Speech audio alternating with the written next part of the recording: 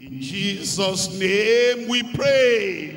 Ní orúkọ Jésù ni a gbàdúrà. Heavenly Father, we thank you tonight. Bàbá wa tí ń bẹ lọ́run a dúpẹ́ lọ́wọ́ yín fún alẹ́ òní. God of power, God of miracle. Ọlọ́run alágbára, Ọlọ́run oníṣẹ́ ìyanu. God of wonders and God of impossibilities. Ọlọ́run oníṣẹ́ ìyanu, Ọlọ́run tó lè so We ask gbogbo. you, Lord, tonight. À ń béèrè lọ́wọ́ yín lálẹ́ yìí You Olúwa. manifest your power. Pé kí ẹ fi agbára yín You hàn. manifest your anointing. Pé kí ẹ fi ìfàmìró yín You hàn break yín hàn. every yoke. Kí ẹ fọ́ gbogbo You àjàgà. destroy the works of the devil. Kí ẹ pa gbogbo iṣẹ́ ìṣòro. You set your people free tonight. Kí ẹ sì sọ àwọn ènìyàn yín di òmìnira Do lálẹ́ yìí. wonders in the lives of your people. Ẹ ṣe ìyanu nínú ayé àwọn ènìyàn And all yín. those who have come today Gbogbo àwọn ènìyàn tó ti wá will never síbí. be the same again in Wọn ò Jesus' ní rí name. bákan náà mọ́ ní orúkọ Lord, Jésù. touch everyone. Olúwa ẹ fọwọ́ kan Turn gbogbo everyone ènìyàn. around Ẹ fọwọ́ kan gbogbo and ènìyàn. transform every life. Kí ẹ sì fọwọ́ tan Be gbogbo ayé. glorified in every life. Kí ẹ ṣe ara yín lógo nínú ayé In gbogbo Jesus' ènìyàn. mighty name we pray. Ní orúkọ Jésù ni a And gbàdúrà. everybody said, Kí gbogbo ènìyàn kó wí pé thank you very much. You can sit down. ẹ ṣé lọ́pọ̀lọpọ̀ ẹ lè I jókòó. welcome every one of you to this Sunday revival in Jesus' name. Mo kí olúkúlùkù yín káàbọ̀ sínú ìsọjí ti ọjọ́ And ìsinmi I yìí ní pray orúkọ that the Jésù. anointing of the Lord will come upon your life. Lálẹ́ yìí ìfàmìróyàn Ọlọ́run yóò wá sínú The ayé rẹ. anointing that breaks every yoke. Ìfàmìróyàn tó ń fọ́ gbogbo The anointing àjàgà. that destroys the works of the devil. Ìfàmìróyàn tó ń pa iṣẹ́ ìṣòro. Tonight will be your night in Jesus' name. Alẹ́ yìí yóò jẹ́ alẹ́ rẹ lórúkọ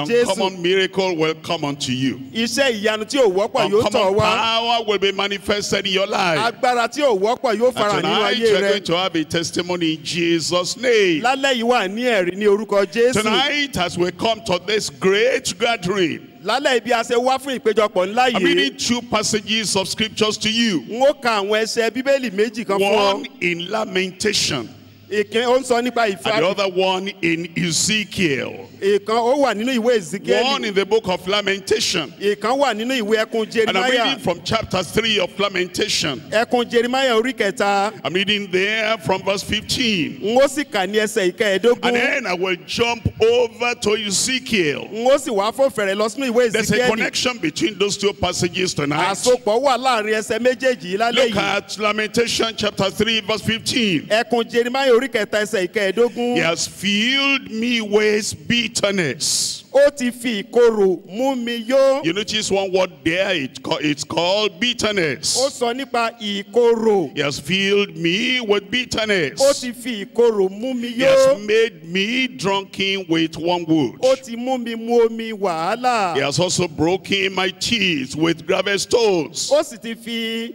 ọ̀tá rẹ̀ He has rẹ́ covered eyín me mi. with ashes. Ó tẹ̀ mí mọ́lẹ̀ nínú eérú. And thou hast removed my soul far off from peace. Ìwọ sì ti mú ọkàn mi jìnnà réré sí I àlàáfíà. forget prosperity. Èmi gbàgbé rere. And I said, my strength and my hope is perished from the Lord. Èmi sì wí pé agbára mi àti ìrètí mi ṣègbé kúrò lọ́dọ̀ Olúwa. Remembering my affliction Rántí wàhálà mi and my mystery, àti ìnira mi. the wormwood and the gall.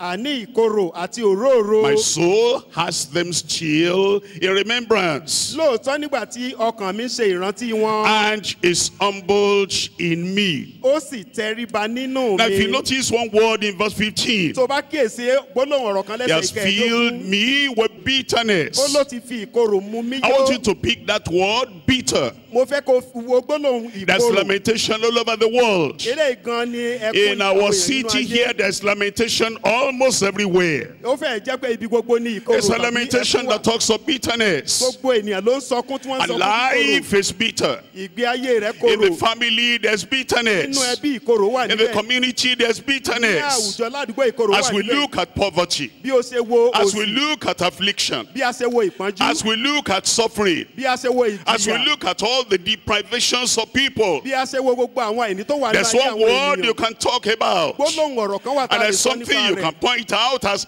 what has happened to people or what is happening to people. Nǹkan kan wà tó yẹ kó o lè rí pé ó ti ṣẹlẹ̀ sáwọn ènìyàn tàbí tó And ń it's the ṣẹlẹ̀ sáwọn one ènìyàn word bitter lọ́wọ́lọ́wọ́. that explains everything. Àwọn ìkorò kan sì wà tó ń ṣàlàyé Now ohun I'm gbogbo. coming to Ezekiel chapter 36. Mo wá ń wá sínú ìwé Ezekiel And there you'll find that connection Wàá wá rí àsopọ̀ between yìí the passage I read to you in Lamentation And the passage we're looking at in Ezekiel. In Ezekiel chapter 36, I'm reading from verse 11. Ezekiel chapter 36, verse 11. It says, and I will multiply upon you man and beast, and they shall increase. Here is the promise of the Lord. The Lord is giving us a promise here. And he's saying, I will. Actually, as you look at this chapter, all over and over again, the Lord tells us what he will do. He will do something in your life tonight. Somebody there said he will do something in your life tonight. And then he says, I will. There is the willingness of God in your life today. The faithfulness of God in your life today. The power of God in your life today is going to change that bitter situation in your life today in Jesus' name. That's why it says, and I will multiply upon you man and beast, and they shall increase and will bring fruit. Fruitfulness will come to our lives in Jesus' name. Where there is barrenness, where there is sickness, where there is suffering, where there is affliction, the Lord is going to turn everything around. And then he tells us that I will settle you after your old estates. First of all, talking to the children of Israel. As a nation talking to them. The prosperity they knew in the past, which they couldn't see anymore. The peace of God they had in the past, which they didn't have anymore. And the security they had in the past, which they couldn't have anymore. The Lord was saying, although the story is like a bitter story everywhere, a bitter situation everywhere, and a bitter kind of suffering everywhere, a painful condition everywhere, the Lord is saying a time of change had come for that nation. And for you here tonight, a time of change has come. A time of transformation has come. And a time of miracle has come to you tonight in Jesus' name. And then if you look at that verse 11 of Ezekiel 36, it says, and I will do better unto you than at your beginnings. He said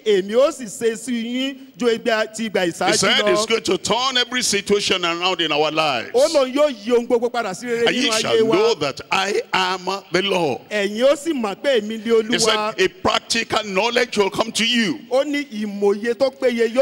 he is the Lord. The Lord God of miracle. And the Lord God of power. And the Lord God of all impossibilities. And the Lord that comes to your life tonight. And it says it's going to turn your crying to laughter. It's going to turn your sorrow to joy. And it's going to turn the suffering. It's going to bring wonders in your life in Jesus' name. What's the connection between lamentation and Ezekiel? In lamentation, when people lament, they cry. When people lament, they are sorrowful. When people lament, it's like things have turned upside down. That's why lamentation says all you can say about life is that life is bitter. And as lamentation talks about being bitter, personal life bitter, family bitter, community bitter, employment situation bitter, economy bitter, everything appears to be bitter. And we cannot have a place of peace and the joy and the prosperity and the good things we used to have. We cannot see them, we cannot have them. And so we get into lamentation. And the one word you find in Lamentation. Bitter. Bitter. Here comes Ezekiel. And he brings another word. And he brings the word better. Tonight, everything will change from bitter to better. Are you there if you believe? Are you there if you know there is God? Are you there if you know there is redemption? Are you there if you know God is going to do it in your life? Bitter will turn to better. It will happen to somebody there. What is that person there? Uncommon power is coming your way. I'm talking to you on the wonder of turning bitter to better. The wonder of turning bitter to better. The wonder of turning bitter to better. 3 things we're going to look at. You know, Ezekiel is the one conducting us to the better life tonight. Ezekiel is the one showing you how to come out of bitter to better. He says lamentation will close up in your life. Lamentation will finish in your life. All those tears, everything will come to an end tonight. Ezekiel said, follow me, I'll show you the way. Ezekiel said, let that eye go out of the way and better things are going to come. Ezekiel said, let poverty go, power will come, prosperity will come. Ezekiel says, let sin go out and salvation will come. Ezekiel is saying, let sin go out of the way, eternal life will come. Let that eye bend. Let that eye bow. Let it give submission to the Lord Jesus. Let the eye quit and give way to Emmanuel Christ to come. And your life will never be the same again. What's Ezekiel saying? How to turn bitter to better? Number one, renunciation of the bitter life. The renunciation and the rejection and the turning away of the bitter life. It says, identify that bitter life. Renounce it. Reject it. Turn away from it. Push it away. And separate yourself from that bitter life. And say, from tonight, I reject bitterness. From tonight, I reject the suffering. From tonight, I reject my sin. I allow the better thing to come. I allow the wonders to come. I allow the powers to come. Tonight, I'm telling you that your life will turn around. The renunciation of the bitter life. Number two, the restoration of a blessed life. Restoration. Restoration. Everything you have lost. Every good thing that you have lost in your life. Restoration is coming tonight. I said restoration is coming tonight. Number one is renunciation. That bitter sin, push it away. And this blessed life, the saved life, this transformed life, restoration, the restoration of a blessed life. Number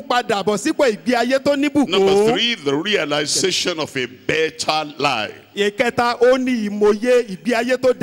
leave there tonight, you will realize something. Before you leave there tonight, power will come from heaven. Anointing that breaks every yoke will come. And the anointing will drive away every bitter sin out of your life. Your life will become better from tonight in Jesus' name.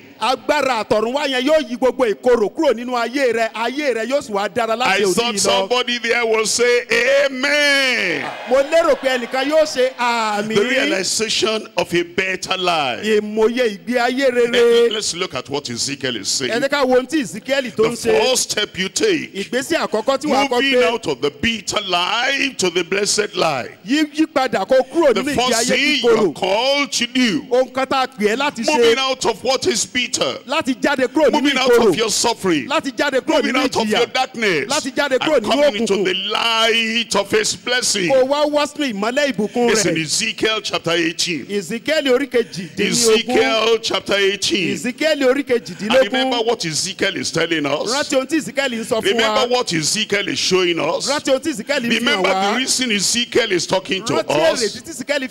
He's telling us how to come out of bitter to better. And he says it begins with renunciation. It begins with rejecting something. It begins with pushing away something out of your life. It tells us in Ezekiel chapter 18 verse 23. Have I any pleasure at all that the wicked should die?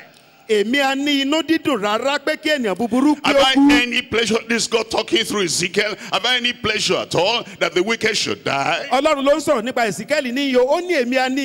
Says the Lord God, and not that he should return from his ways and live. To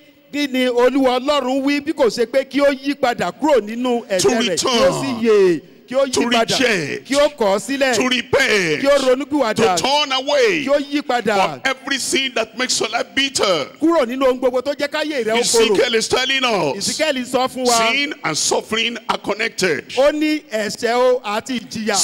and sickness are connected. Sin and bitterness are connected. Sin and evil are connected. Sin and bad luck are connected. And he says tonight is the night of freedom. He says I don't have any pleasure in the death of the wicked, in the suffering of the wicked. I don't have any pleasure in the poverty of the wicked. But I'm waiting for him to take the first step. Let him turn. Let him return. Let him call upon the Lord. Let him repent, that he should turn from his wicked ways and live. As you come to the middle of verse 30. The middle of verse 30. It says, repent and turn yourselves from all your transgressions, so iniquity shall not be your ruin. Ezekiel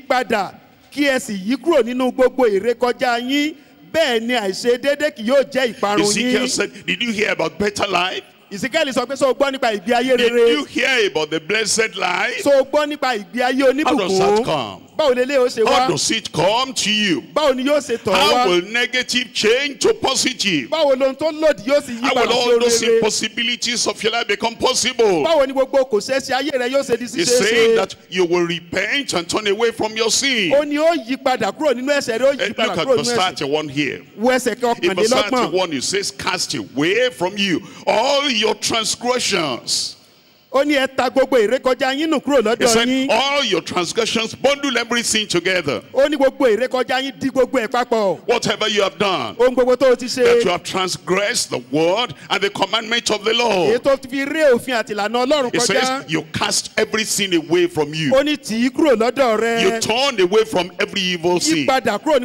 You say bye-bye completely. To all those wicked acts, to all those wicked utterances, and to all those wicked actions, bye-bye completely. He says you cast away from you all your transgression, whereby ye have transgressed, and make you a new heart and a new spirit. For why were ye thou house of Israel? In verse 32, for I have no pleasure in the death of him that dies. There are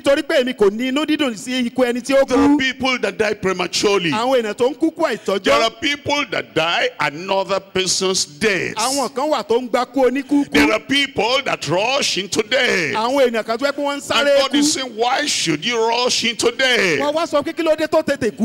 With every kind of drink you have, if it is a terrible drug, you're killing yourself. With the marijuana and the cigarette and the cigar, you're killing yourself little by little. With all the violence in your life, you're killing yourself little by little. You're exposing yourself to danger. And you're exposing yourself to premature death. And he says, you're going through a bitter life. And he's saying, but a better thing is waiting for you. Heaven has written a better thing for you. And God has written a better thing for you. And Emmanuel has come. Jesus Christ has come. And he brings better things for you. But Ezekiel is saying, come out of that bitter life. And come out of that transgression. And come out of that transgression. And come out of that iniquity. And come out of that idolatry. And come out of that evil. Number one is renunciation. Renunciation. And when you renounce all that, I'll say, Lord, I come. Lord, I come. I want to change. I want a transformation. I want a better life to come. And I'm taking the first step. That's why I'll be calling you to take that first step tonight. And I know you are there, you want that better life to start. I know you are there, you want that blessed life to start. I know you are fed up with this suffering. You're fed up with all the oppression. You're fed up with all the bad things happening in your life. And you're listening to what Ezekiel is saying. As he's saying that it's in your hand. That I will get out of the way. The eye that fights. The eye that drinks. The eye that commits fornication. The eye that goes into adultery. And the eye that is violent. And the eye that is in idolatry. And you say, yes, I know that's what is being the problem in my life. And tonight I come. And Christ is knocking at your door. He says, Emmanuel wants to come in. Christ wants to come in. Jesus wants to come in. Your Savior wants to come in. But that I will have to beg. That I will have to bow. That I will have to submit. That I will have to surrender. I will say, yes, Lord, I come. Yes, Lord, I come. I leave darkness behind. I come to the light. I leave evil behind. I come to the goodness of the Lord. I leave all the magic behind. And I come to the power of God. And I leave all idolatry behind. And I come to Jesus and Jesus only. He says that renunciation will bring a restoration in your life. Ezekiel chapter 33. Ezekiel is telling us how this better life will come. How this renewed life will come. How this greater life will come. Ezekiel 33, I'm reading from verse 11. Say unto them. Ezekiel, go and tell them. Preacher, go and tell them. Peter can turn to better tonight. Your life in particular. Are you there? Mercy is coming. What is she there? Mercy is coming. What is she there? Life is coming. What is she there? Something better is coming. And then you tell, I get out of the way. Emmanuel wants to come in. I said Emmanuel wants to come in. Emmanuel is Jesus. Emmanuel is Christ. He is the Savior. He is a healer. He is a deliverer. He is a redeemer. I get out of the way. That individualism get out of the way. And let Jesus coming tonight. Better life is starting. I said better life is starting. Better life is starting. What's better life? I said, where is better life coming? I said, where is better life coming? Are you serious about that? I said, are you serious about that? It will come. Lord, I believe. Lord, I believe. Say it for yourself, Lord, I believe. Point number 2 now. The restoration of a blessed life. The restoration of a blessed life. Ezekiel is saying, take that first step. Ezekiel is saying, make that renunciation. He said, count 1. Then 2 will follow. If you don't count 1, 2 will not follow. Ezekiel chapter 34. Here is number 2. I have restoration tonight. I said I have restoration tonight. Say it for yourself, I have restoration tonight. Ezekiel chapter 34. Ezekiel chapter 34. I'm reading from verse 25. And I will make them a covenant of peace. And I will make with them a covenant of peace. The Lord is calling you. And when He calls you tonight, you come into a covenant. What's a covenant? A covenant is an agreement that God Himself is coming to you now. And He's saying, I'm going to have a covenant with you. First of all, a covenant of pardon. I promise you that I'll forgive your sin. The Almighty God is saying, I promise you a covenant of pardon is going to come upon your life. I will not count your sins against you anymore. If you will renounce, if you will repent, if you will reject, Satan is my enemy. God is saying Satan is his enemy. If you will break your union with the enemy of God, and then you come to God, I've rejected Satan, I've renounced Satan, I've repented of my sins, I come to Christ. He says, then I'll make a covenant with you, a covenant of pardon. He will forgive your sin, a covenant of peace. He will make peace to reign in your heart, peace in your family, peace in your surrounding, and peace of the Almighty God, a covenant of protection. When I read everything to you, you'll understand what He's saying. Number 1, a covenant of pardon.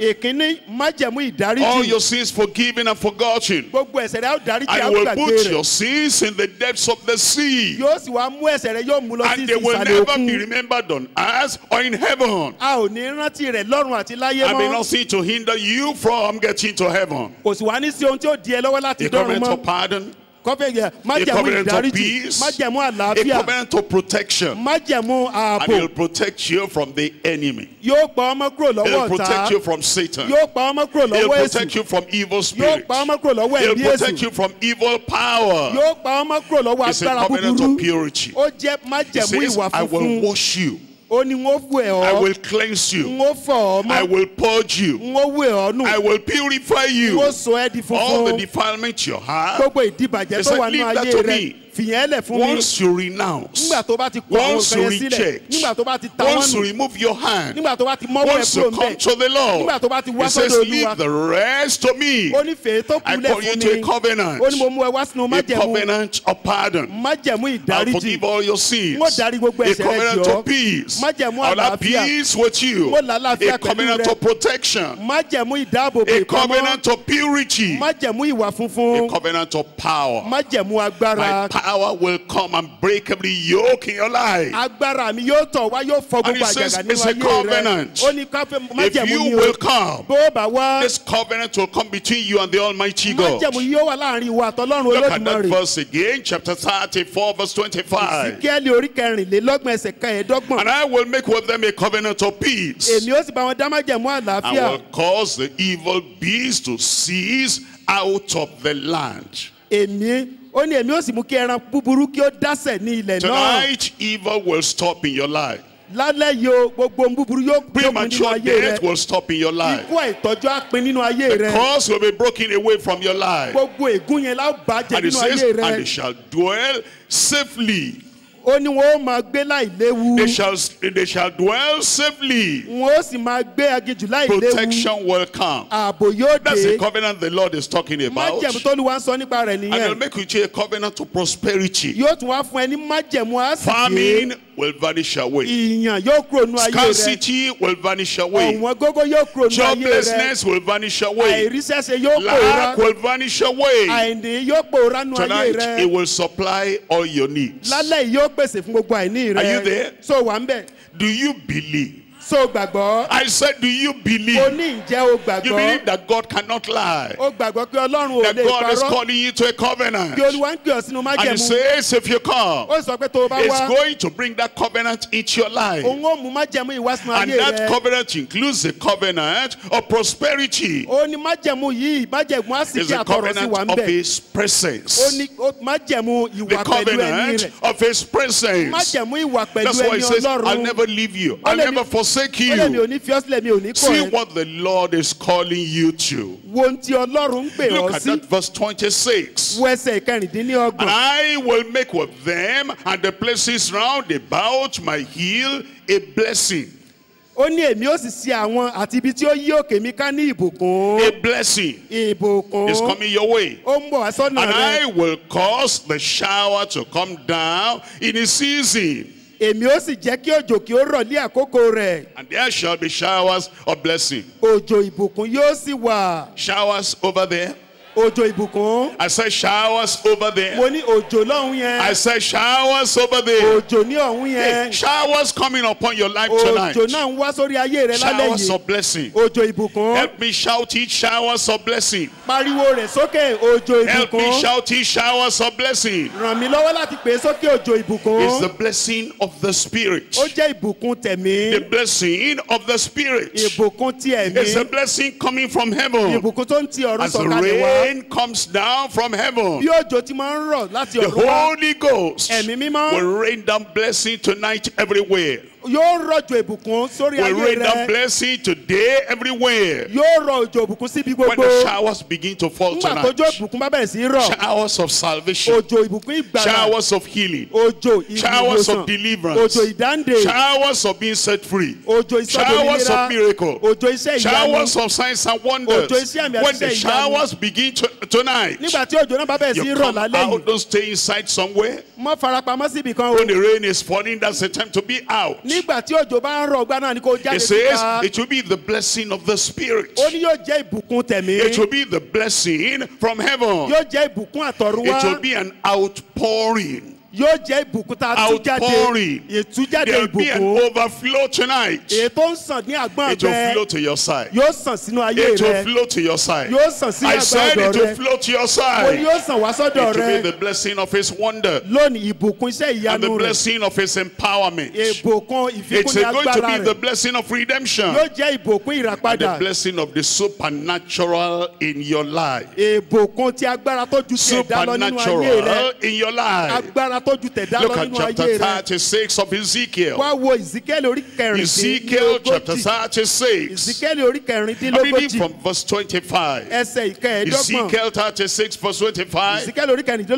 Then I will sprinkle clean water upon you nígbà náà ni èmi ó fi omi mímọ́ wọ́n You yín. in particular. Ìwọ gẹ́gẹ́ bí You are the ẹnìkan. candidate for that salvation today. Ìwọ lẹni náà tí a fún tí You are gbàlà the wà fún. candidate for that pardon today. Ìwọ lẹni náà tí You ìdáríjì are the wà fún. candidate for that peace today. Ìwọ lẹni náà You tálàáfíà are the yẹn wà candidate fún. of that prosperity today. Ìwọ lẹni náà tásìkì yẹn wà The fún. candidate for the purity today. Ìwọ lẹni náà tí ìwà funfun yẹn bẹ Then will I fún. speak clean water upon you, Ó ní èmi ó fi omi mímọ́ wọ́n and ye yín. shall be clean Ẹ̀yin ó sì from mọ́. all your filthiness Kúrò nínú gbogbo and from all àìmọ́ your yín. Kúrò nínú idols. gbogbo ẹ̀gbin yín àti Will gbogbo I òrìṣà cleanse yín. you? Ni èmi ó I wẹ̀ will yín. cleanse you. Èmi ó wẹ̀ I will yín. cleanse you. Èmi ó wẹ̀ He will yín. cleanse you tonight. Yóò wẹ̀ ọ́nú lálẹ́ I yìí. said he will forgive you tonight. Yóò dáríjì ẹ́ I lálẹ́ said yìí. he will pardon you tonight. Mo ní yóò dáríjì ọ́ And a lálẹ́ new yìí. heart also will I give you. Ọkàn titun lé èmi ó fi And a fún new yín. spirit will I put within you. Àti ẹ̀mí titun lèmi ó fi And I sínú will yín. take away the stony heart out of your flesh. Èmi ó sì mú ọkàn òkúta kúrò lára And I yín. will give you an heart of flesh. Èmi ó sì fi ọkàn ẹran fún He'll yín. give you a new heart Yóò tonight. fún ẹ ní ọkàn tuntun Better lálẹ́ yìí. things are starting tonight. Ohun rere tó dára The ó ń better tọ̀ wá life lálẹ́ is yìí. starting tonight. Ìgbé ayé tó dára jùlọ The ń good tọ̀ wá life lálẹ́ is yìí. starting tonight. Ìgbé ayé tó dára Verse ó ń tọ̀ wá 27, lálẹ́ and I yìí. will put my spirit within you, Ẹsẹ̀ ìkẹtàdínlọ́gbọ̀n èmi ó sì fi ẹ̀mí mi and sínú cause yín. you to walk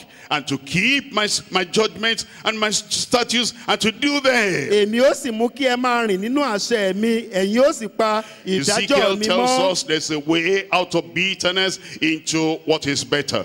Ezekiel sọ pé ọ̀nà àbáyọ wà kúrò nínú ìkorò Ezekiel sínú says ìgbé there ayé are tó dára. steps leading out of the bitter into the better. Ó ní ọ̀nà wà láti kúrò nínú ìkorò sí He ohun tó says, number dára. one, renunciation. Ó ní ìkíní kíkọ̀ He sílẹ̀. says, number one, repentance. Ó ní ìkíní He ìrònúpìwàdà. says, number one, rejection. Ó ní ìkíní He kíkọ̀ says, sílẹ̀. number one, push away and cast away from you every evil thing. Ó ní ìkíní tí tánù kó mú kúrò kó fi sílẹ̀ fún Number bẹ́ẹ̀. two, it says there is restoration. Ó wá sọ pé ìkejì ìmúpadàbọ̀ There's sípò. pardon. Ìdáríjì. There's peace. Àlàáfíà ń There's bẹ. protection. Ààbò ń bẹ. There's purity. Ìwà funfun ń There's bẹ. prosperity. Àásìkí ń And bẹ. it says that the presence of God. Ó ní ní iwájú And Ọlọ́run. it says tonight is your night. Ó wá ní alẹ́ yìí o, alẹ́ rẹ ni. Just a few minutes now, Níṣẹ́jú díẹ̀ sígbà tá a a wà yìí. realization will come in your life. Ìmòye náà yóò All wá of sínú a ayé sudden, rẹ you lójijì. wake up. Wà wá sọjí. Peace of God will come to your heart. Àlàáfíà Ọlọ́run yóò wá All tọ̀ of a wá. sudden, you wake up. Lójijì wá sọjí. Healing will come to your body. Ìwòsàn yóò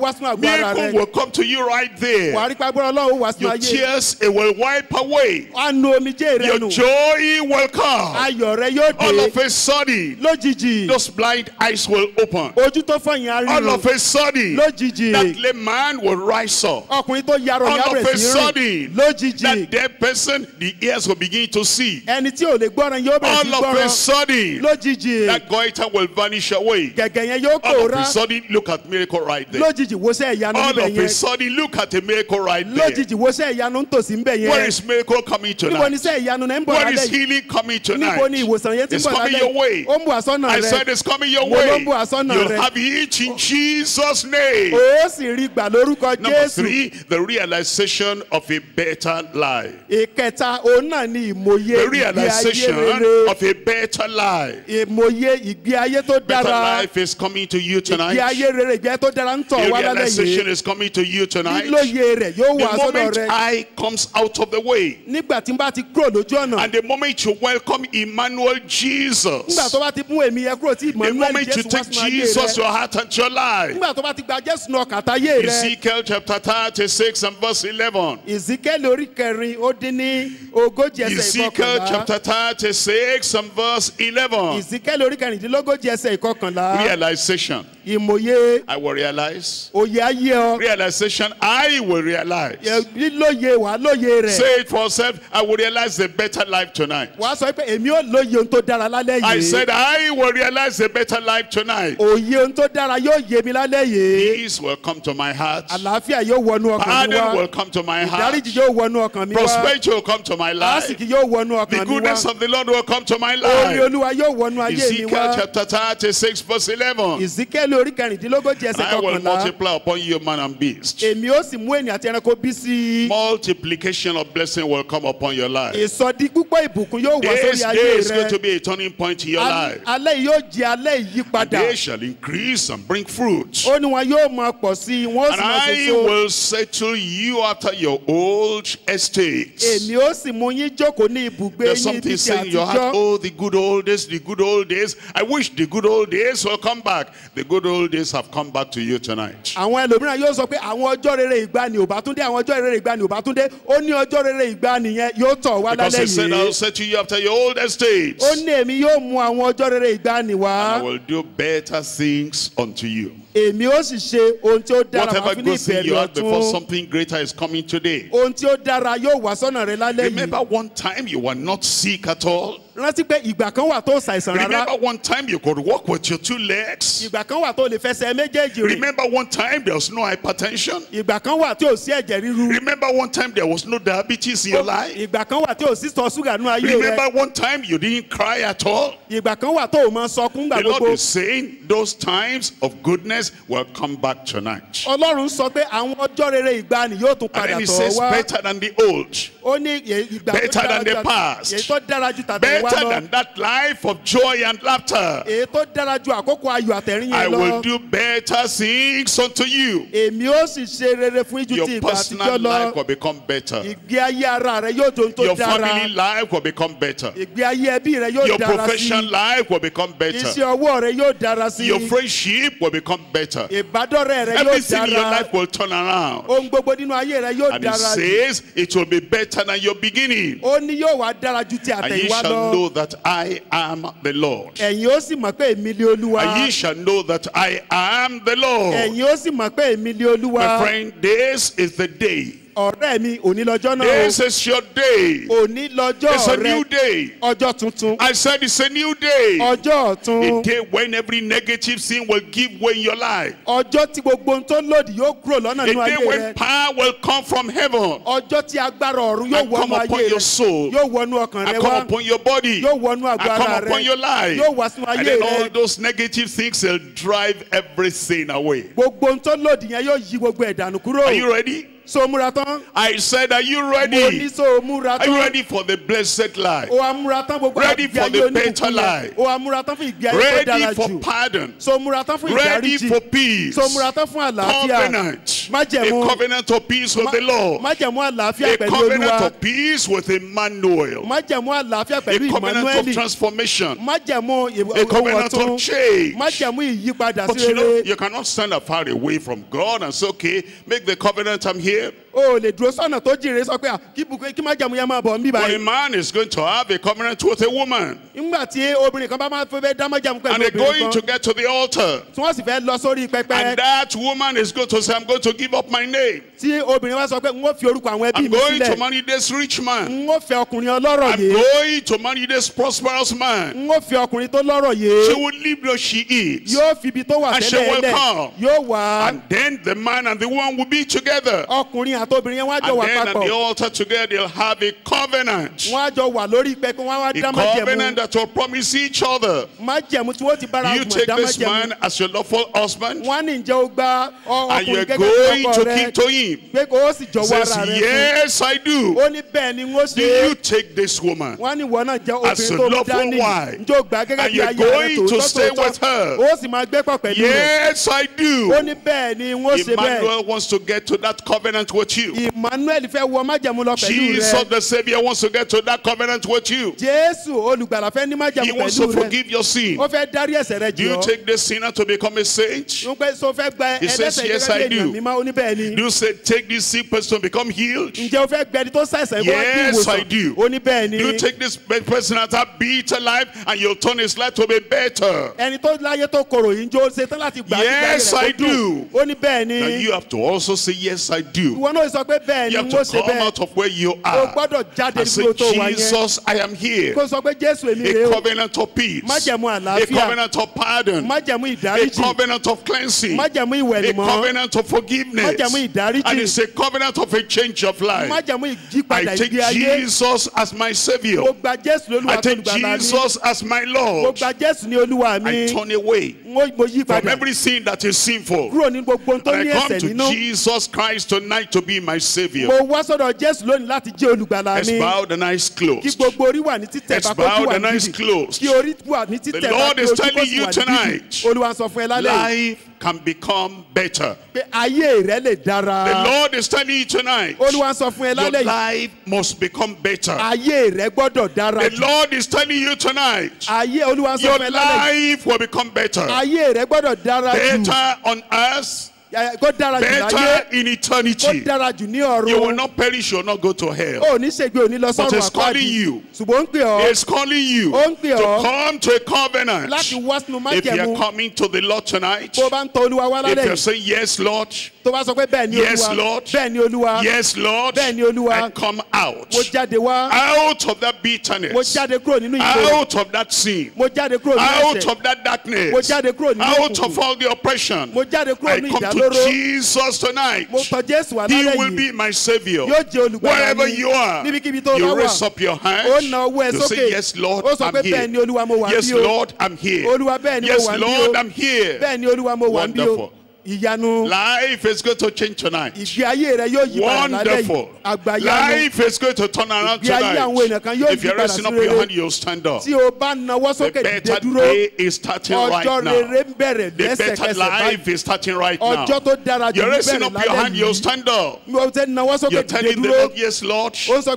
Yes, Lord. I give my heart to Christ.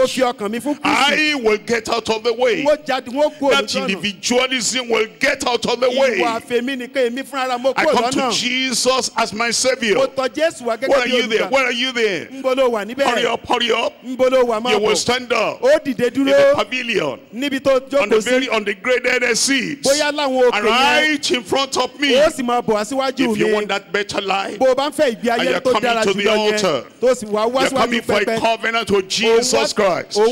Yes, I do. Yes, I do. Yes, I do. Yes, I do. I take Jesus to be my Savior. Wherever you are, come out from there. Come out from there. And come to the altar right there. And come into a covenant relationship with Jesus. He will change your life. He will turn your life around. He will change your life. He will give you the better life. Come out here. Come out here. You're coming to the altar. It's the altar of covenant. It's the altar of covenant. It's the altar of covenant. The covenant of pardon. The covenant of peace. The covenant of purity. And the covenant of His presence. And the covenant of prosperity. Tonight is that night. Tonight is that night. Tonight is that night. Number one, a renunciation. As you come, you're telling the Lord, maybe you want to kneel down before your God. Maybe you want to kneel down before your God. Maybe you want to kneel down before your God. Maybe you want to kneel down before your God. Maybe you want to kneel down before your God and surrender. I surrender. I surrender. I surrender. Keep on coming. Keep on coming. Keep on coming. As you come to the covenant. As you come to the altar. As you come, renounce and push all those works of darkness away from you. The Lord is waiting for you. Tonight is your night. Bitter will turn to better. Bitter will turn to better. Tell the Lord why you're healing. Tell the Lord why you are there. Yes, I do. Yes, I do. Yes, I do. I turn away from my sin. Keep on coming. Keep on coming. Keep on coming. I turn away. I turn away. I turn away. I renounce. I reject. And I give myself completely to the Lord tonight. Keep on coming. And as you come kneel down there and make a covenant with the Lord and say, Lord, here am I. I surrender my heart. I surrender my life. I surrender everything unto you. I give myself unto you. Keep on coming. Keep on coming. Keep on coming. He's calling you. He's calling you. And while you're there, open your mouth. Open your mouth. And tell the Lord, I renounce. Walks of darkness no more. All the marijuana no more. All the violence no more. All the wickedness no more. I surrender my heart. I surrender my life. I give myself completely. Like the new wife gives herself completely unto the husband. Like the woman that comes in covenant of marriage gives up the old boyfriend and gives up the past life. And says, I take this man. The same way you come to Jesus tonight and you forsake idol, you forsake your sin, you say forsake your evil, you say, Lord Jesus, I come. I come to you tonight. You will be my only Savior. You will cleanse me. You will wash me. And you bring me to this covenant. I agree with the terms of the covenant. And then he'll give you peace in your heart. He'll give you pardon for your sin. He'll give you cleansing and purity. He'll give you protection. He will give you the power. The power to live in newness of life. And then he'll bring prosperity into your life. His presence will never leave you. Everywhere you go, everywhere you go, you carry his name. You carry his authority. You carry his anointing. Because now as the name of the husband is added to the name of the wife. And now we do not call her Miss so and so anymore. We call her Mrs. so and so. So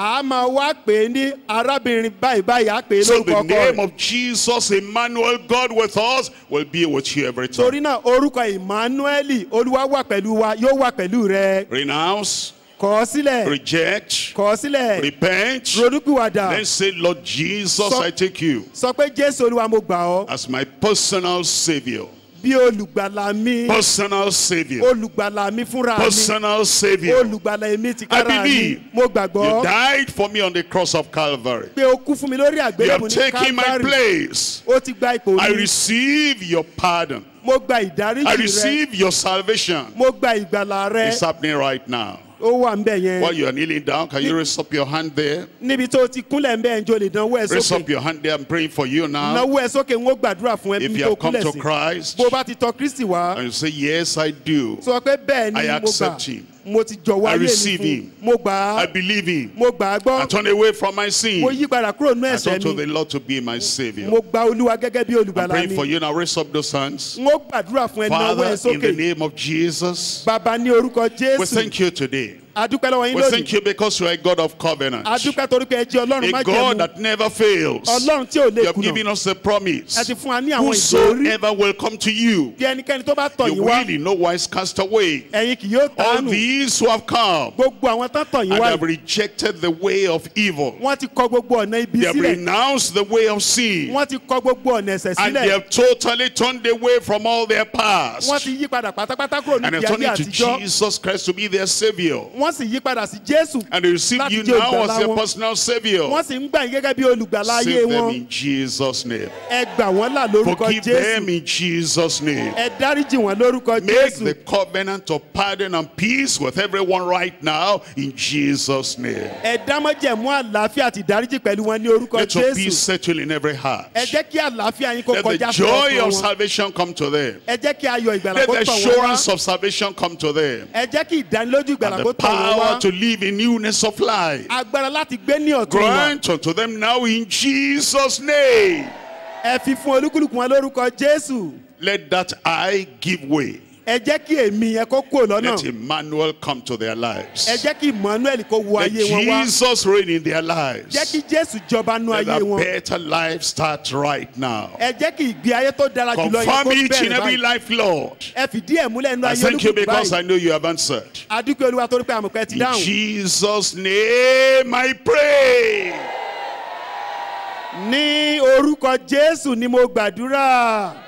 Praise the Lord. It has happened.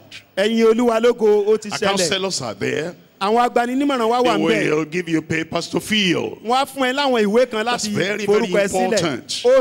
Very, very important that you'll fill your names there. I give all the details. I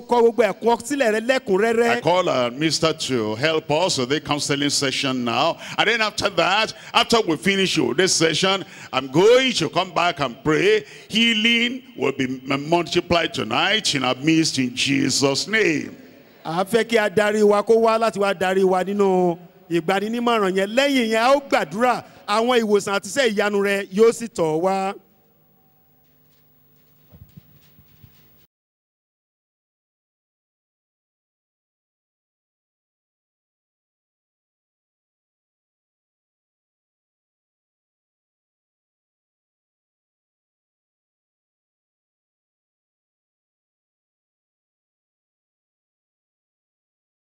Praise the Lord.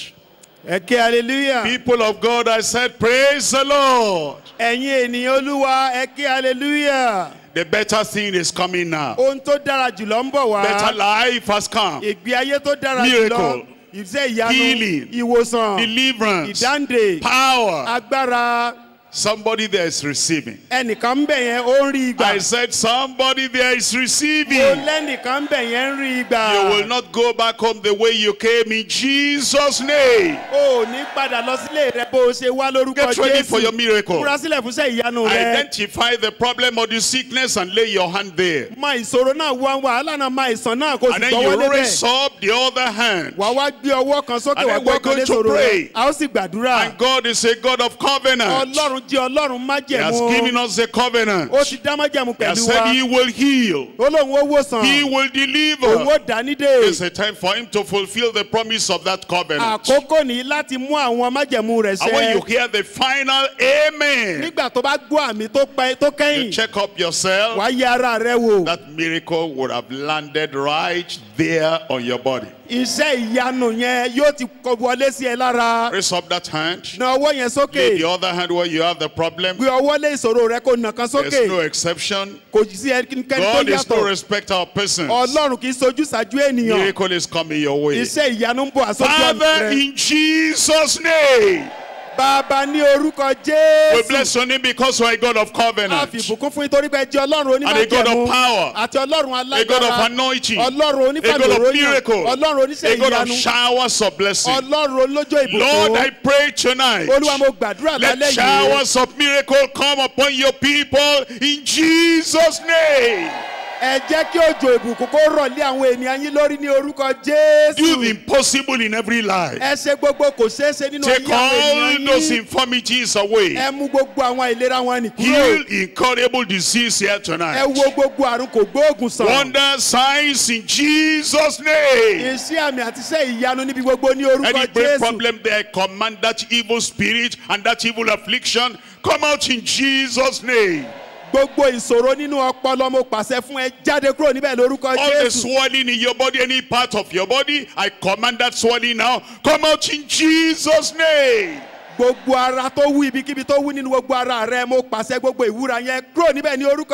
cancer, I command that cancer dry up and be healed in Jesus' name. Also